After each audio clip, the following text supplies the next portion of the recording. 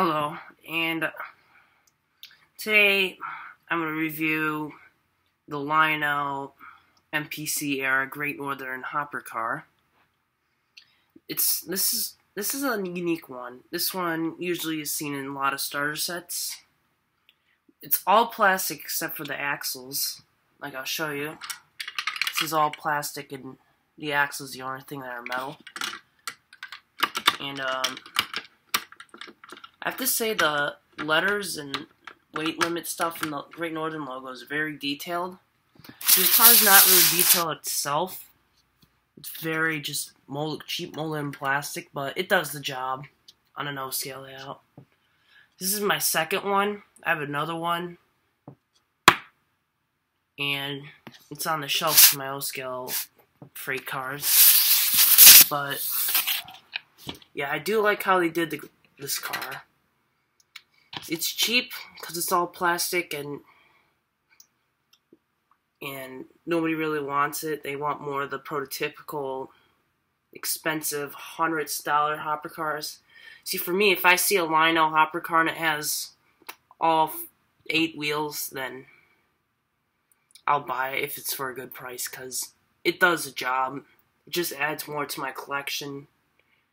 And I need more hopper cars. Like right now, I only have 2 for my Lionel layout.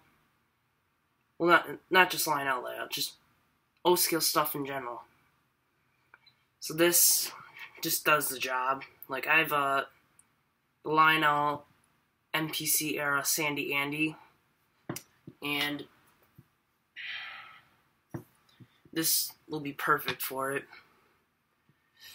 Now, if I look inside, it has the rivets right here. That's pretty nice. It doesn't have any opening for the hoppers, but which makes sense because this is for starter. This came with starter sets and it's cheaper. But it's a really nice car. It does the job. Like it has a dummy coupler and then it has the normal coupler there.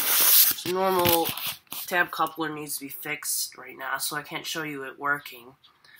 Eventually, it works. Like I can pull it.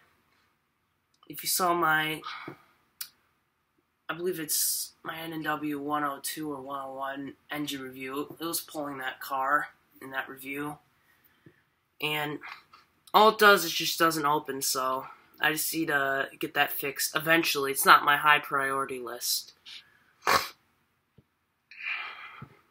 The one thing I do like about the MPC era, it's probably my favorite thing about all the cars in rolling stock, are these trucks. Something about these MPC era trucks I just love. I like them better, even though they're not really that realistic. I just like them better than normal prototypical trucks for some reason, except for the ones that have the rolling caps on it. I like those. Those are my favorite. I think I'm going to end the video right here. It's getting a little long.